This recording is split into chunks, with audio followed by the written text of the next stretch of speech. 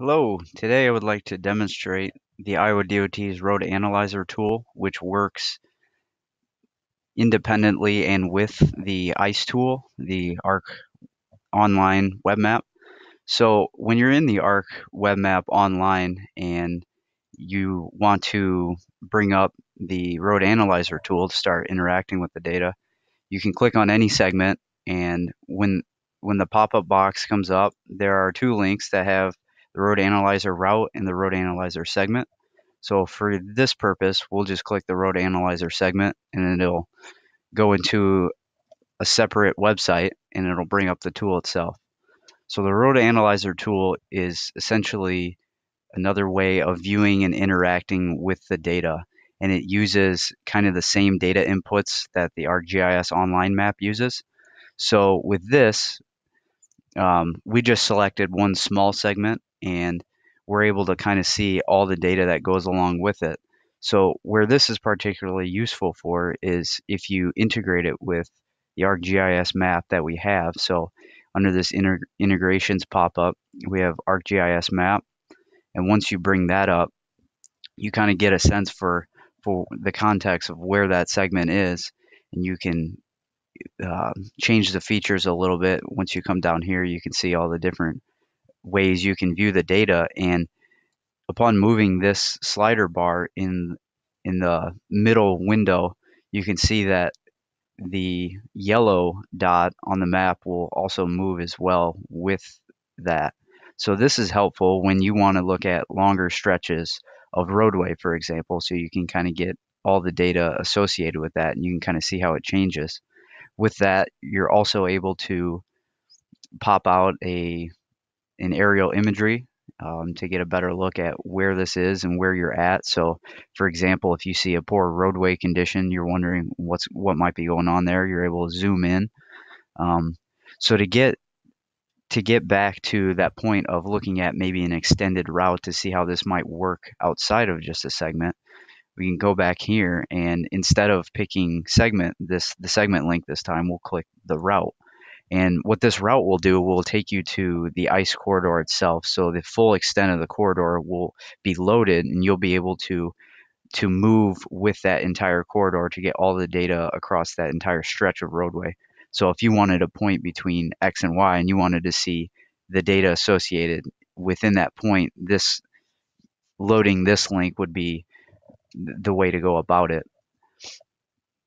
So when you select a route link, it does take a little bit longer to load since there's just more data being loaded. So being patient with it and knowing that it might take a few moments before all the data is fully loaded. But once it is loaded, as you can see before, we only had maybe a small little section of roadway, maybe a mile stretch or whatever. Here we have an entire length of the corridor, which is about 20 miles, for example. So once everything's loaded, and it is now, you'll be able to move this in the middle, and you can kind of see how that works. And then again, the very first thing that I typically do is to bring up the ArcGIS map. So with that ArcGIS map, now we get a better context. We have a longer green point, which is the starting, and then we have the red point. So all the data below, you'll be able to see from the green point to the red point. So if you can use both sliders here. The gray bar, the middle slider in the middle of the page, that is a much smaller extent. But if you wanted to use this gray scale bar right here, you can pull that and it'll move the dot much quicker, and you'll be able to cover more ground.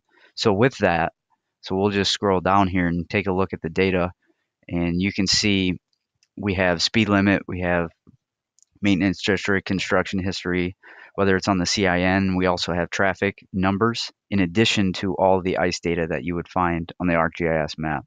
So how you might want to view the data could be, okay, we want to see what the data is like between 295th Street to Melbourne. So you can kind of pull this slider until you get about to that point, and then maybe you can go down here and check out the data.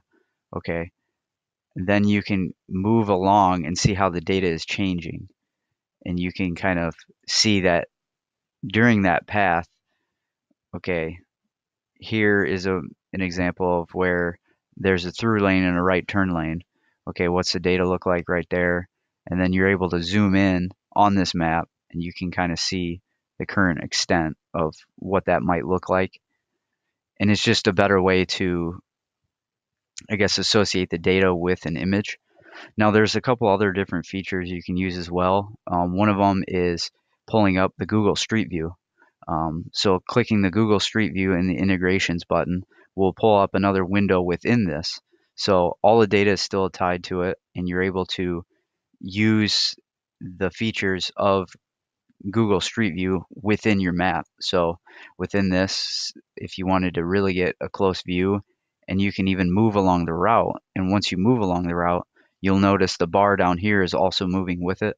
So as you travel the route you want to look at, the data will keep up to speed with where you're at. So as you can see now, we're at the intersection. Another interesting feature we have is the possibility for dual maps. So it's just, I guess, three different Google Earth views on how you might use that tool, on how you might visualize your data. So we have the aerial imagery, we have the Google Street View, and we also have the roadway map. So all three of these things can be viewed at once. It's just, another added feature of the tool. So Xing out of that, we can go back to our map. And if we wanted to, get rid of the Google Street View, for example, we could do that way. So if you had an idea for if you wanted to change the extent of the route, you could also do that as well by using this route button. So we'll get back to the roadway. Use the route button and you can change the route extent or even select a new route. For this example, we'll select a new route. Typically, this might be a more challenging way to view it as opposed to just jumping back to the ARC online web map and just zooming to wherever you want to go and then clicking a point and using it that way. But the Road Analyzer tool also provides that ability, just a bit more manipulation. And again, as you can see, it's taking some time to load.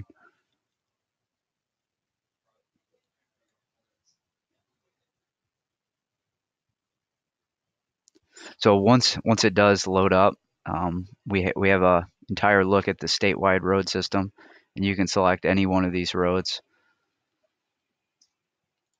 So once you select any one of these roads, just by clicking it, it'll pull up the entire length of the corridor. Now you might not want the entire length of the corridor because it would take forever to load. So clicking this slide button right on the left toolbar, you can choose your extent of what you want to look at. So as you can see, the red dot moving. So typically I shoot for 10-mile increments. Usually that is kind of the best way to load the data. Maybe 10, maybe 20 at most. So we'll stick with total of 16 miles. And here on the map, we want to look at the data in between these two extents. So once we click the Analyze Route button, it'll pop us up to the screen that you've seen previously, and the data will start to load. And again, it might take a few moments to load that data, but once it does load, you're able to use the same features as previously used before. So again, this is just a very high level view of how you might use the tool.